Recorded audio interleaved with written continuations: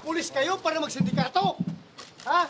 Nagpulis kayo para papahiya yung uniform. Nagpulis pa kayo.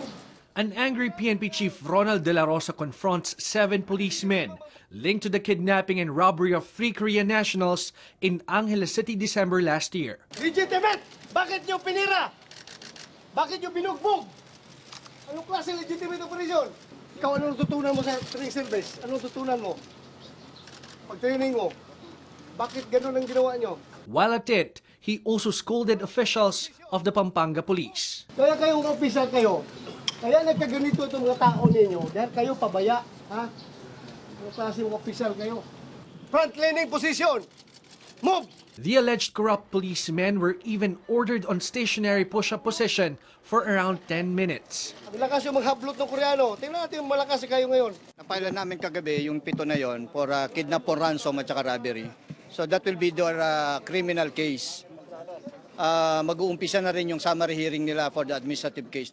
I feel for the matitino na pulis. Doon ako humuhugot ng sama ng loob. Dahil yung mga pulis na nagtatrabaho at binubuhis yung buhay, nadadamay dito sa mga na ito. Kaya gustong-gusto ko talaga i-firing squad dito mga pulis na ito. President Duterte stripped the PNP of its authority to carry out anti-illegal drugs operations after a number of policemen were linked to a series of criminal activities. De La Rosa admits this caused demoralization among their ranks, including the now-defunct Anti-Illegal Drugs Group, or AIDG. Unlike his rage on the Pampanga policemen, De La Rosa expressed his support to around 350 former AIDG officers. Their units were disbanded on Monday. I am very, very proud of you.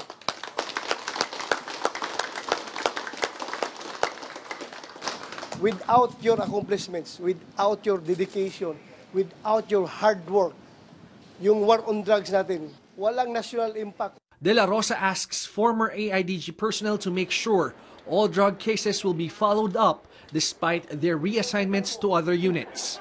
He assures the policemen he would provide support for those attending court hearings to secure a conviction of drug lords. George Hayles, CNN Philippines.